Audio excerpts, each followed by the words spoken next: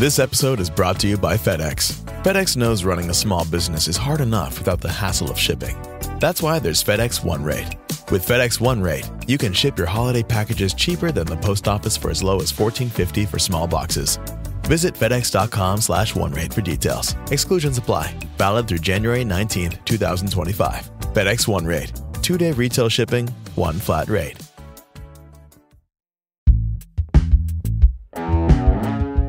Today on CityCast Boise.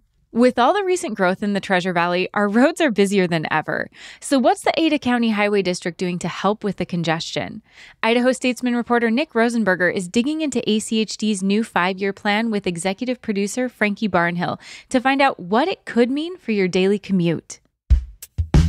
It's Monday, November 4th. I'm Lindsay Van Allen, and this is what Boise's talking about. How is Boise and the surrounding cities growing in terms of the Ada County Highway District and their charge around streets and roads and honestly how people move from point A to point B? I think if you've been here for a bit of time, you've probably noticed the increase in traffic. Yeah, we love to complain about it. Yes. So since 2020, the state's been growing quite rapidly. There was a lot of folks moving here from coastal regions, from kind of all over the country, kind of moving to Boise, to Eagle, to Meridian, all these different places. And what that population growth does is it puts more people on the roads. It puts more bikers on the bike paths. It puts more walkers on sidewalks. And this obviously affects, not only our commutes, but also degrades roads faster. It increases all of these sort of like infrastructure needs. And so with all this growth, I think ACHD, the highway district is kind of trying to come to terms with all this growth. And they recently released their 5-year work plan, which kind of highlights their biggest issues over the next 5 years. Yeah. And 5 years out, I mean, looking back in the past 5 years, as you said, we have seen this incredibly exponential growth in the Treasure Valley. So the question of, will we see a similar growth, projections around that? Regardless, we know that things need to be updated and changed. I wonder, though, the growth hasn't necessarily, it's not like it's spread out evenly across the valley, or is it? I mean, there's some areas that were more rural that now are being developed into more and more. And so all of a sudden, those like 2-lane roads are getting filled up and backed up, and traffic is something we can all complain about, as I said. So how do they think about that? Like where the hot spots are for problem issues? Yeah. So ACHD has access to a lot of data, a lot of statistics. They're able to see traffic counts. They're able to see where roads are, which roads are the busiest. And so they're able to kind of use that and see where areas are growing the fastest. Compass, which is the Community Planning Association of Southwest Idaho, they do a lot of stuff with growth, specifically looking at transportation. They do a lot of population forecasts. They look at, how the region has grown over the last, few years. And so, for instance, back in 2015, the total regional population was about 646,000. Okay. Today, in 2024, it's about 823,000. So, right, pretty massive increase over the last 10 years or so. And so what Compass does, what ACHD does, is they look at the growth. They look at kind of where traffic is busiest, and also what cities need as well. So cities are able to report back to them and be like, hey, this road is really tough. Like, we need some funding for this. So they're kind of able to plan through all of these different, scenarios and different things and look at what projects need to be done.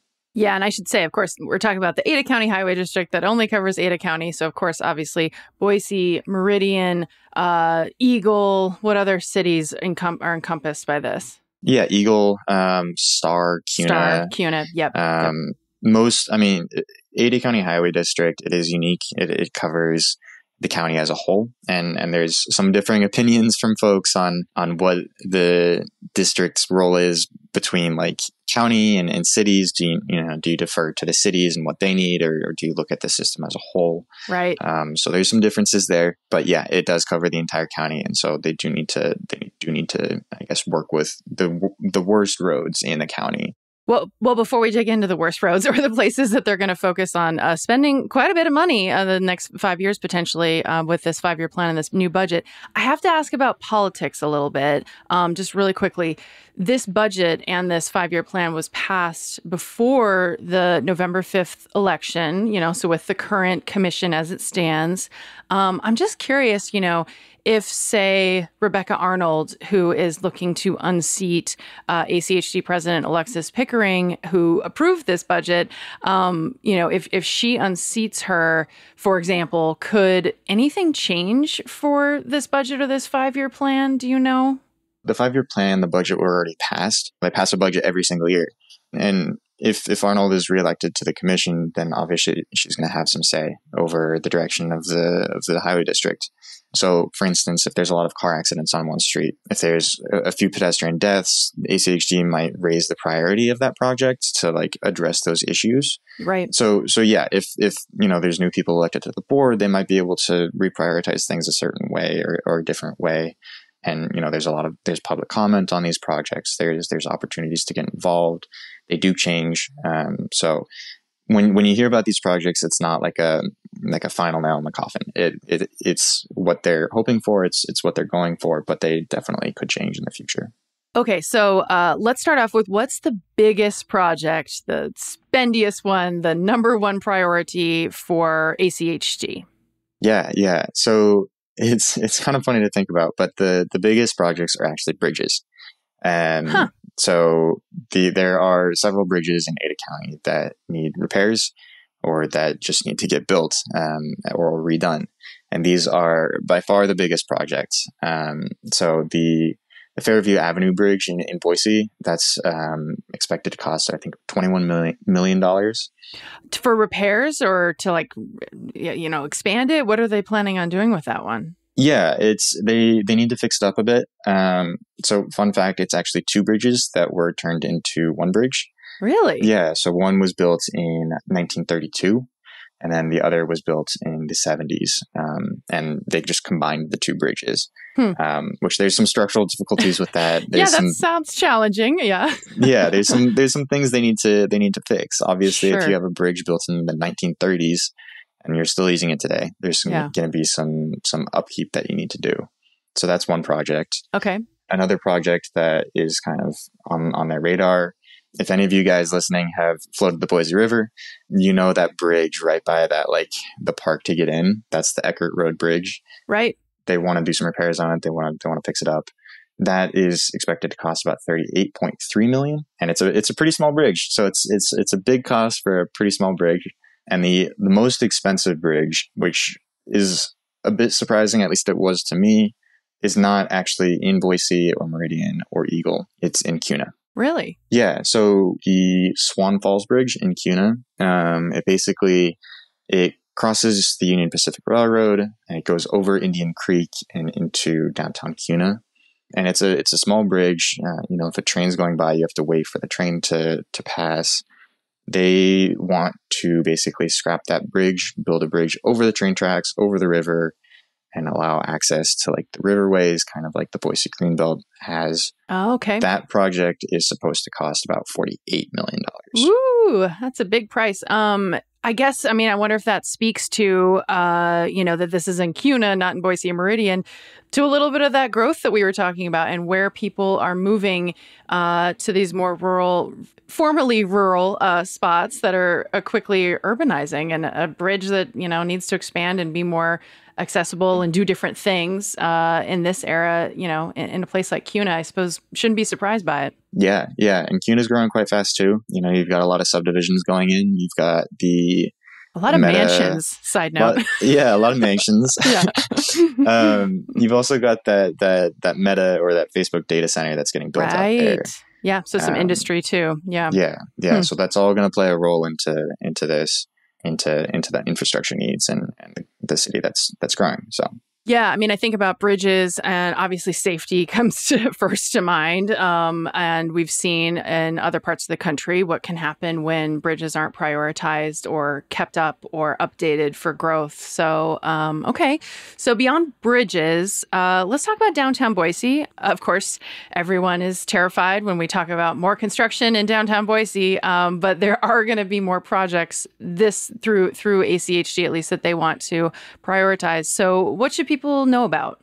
Yeah, I think a lot of us, get frustrated at construction, at road closures.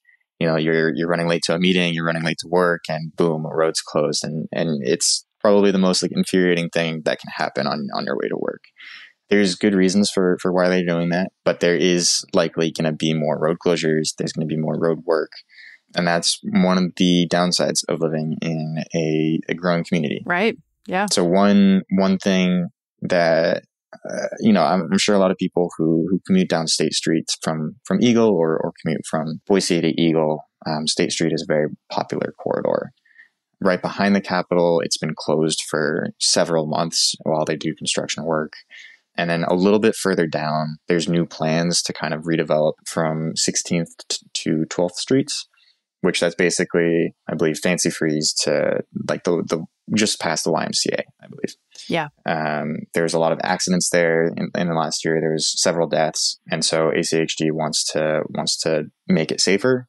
So they did a community survey. They found that people wanted to actually shrink it from 4 lanes to 3 lanes, make it safer for pedestrians, add turn lanes in there.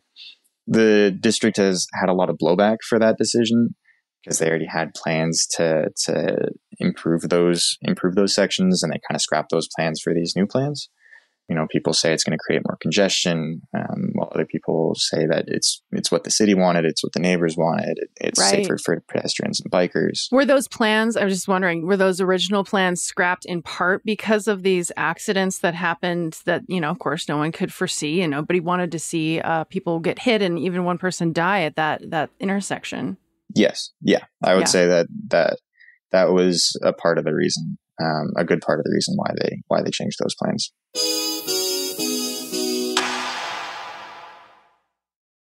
With an hour before boarding, there's only one place to go, the Chase Sapphire Lounge by the club. There, you can recharge before the big adventure. Or enjoy a locally inspired dish. You could recline in a comfy chair to catch up on your favorite show. Or order a craft cocktail at the bar. Whatever you're in the mood for, find the detail that moves you with curated touches at the Chase Sapphire Lounge by the club. Chase, make more of what's yours. Learn more at chase.com/Sapphire Reserve. Cards issued by JP Morgan Chase Bank, N.A. member FDIC, subject to credit approval. This episode is brought to you by Vital Farms. Vital Farms is keeping it bullshit-free. Pasture-raised eggs means their hens enjoy outdoor access year-round while foraging on a buffet of local grasses. You can even find the farm name of where the eggs were laid on the side of each carton. Vital Farms knows you'll taste the difference of eggs made with fresh air and sunshine. Look for the black carton at the grocery store and learn more at vitalfarms.com. So State Street is definitely going to be a major focus in downtown. It sounds like that area that's going to have fewer lanes and have more bike and pedestrian infrastructure. When are they going to start that construction? Is it happening next year in 2025? It's probably starting in 2025, but I think it's majority going to be 2026 when they're doing the most construction and kind of getting everything figured out.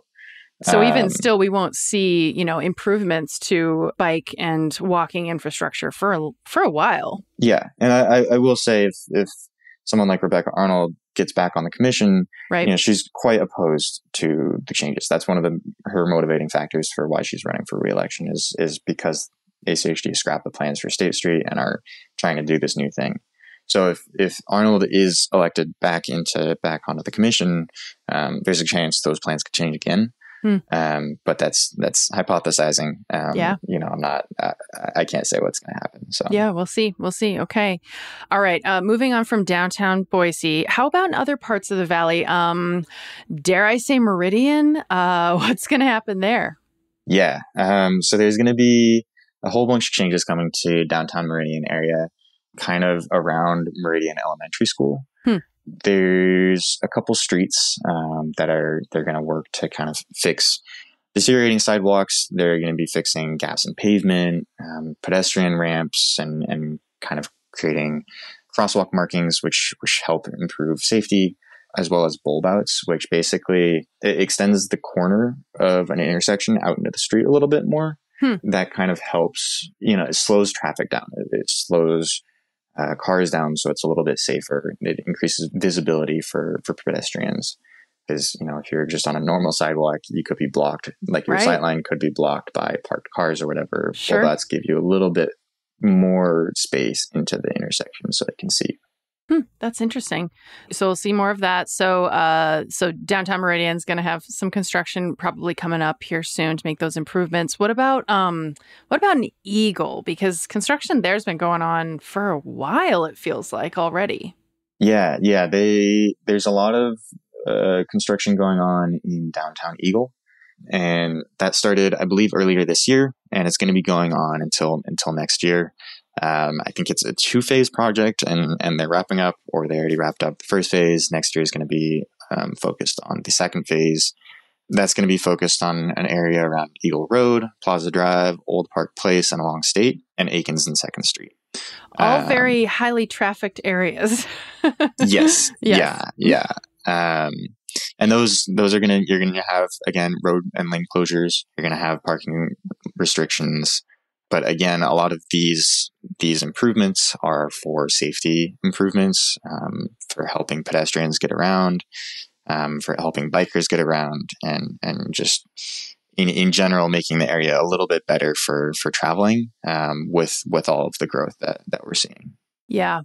Gosh, I mean, all of this, just thinking it feels like it's always like safety and, thinking about people who might not have a car or who don't want to use a car versus cars. It just, I feel like so many times it comes down to these kind of two polar opposites. And that might not always be true, but often it feels like those are the kind of the things that are balancing out and trying to weigh each other back and forth. So with all of these things, have you heard from readers, or are you reading a lot of comments online about any particular projects that people have strong feelings about? Like you mentioned the State Street project to lessen those lanes and make it safer for pedestrians and bikers, getting some blowback. Anything else that's really getting attention? Yeah, I would say the Eagle stuff has definitely gotten some comments. As I was saying before, it can be really frustrating when you're faced with, you just want to get to the store, and you can't, because they closed every single road leading into the store.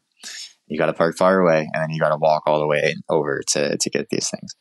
And yeah, it's totally understandable. That's part of how transportation development and infrastructure goes.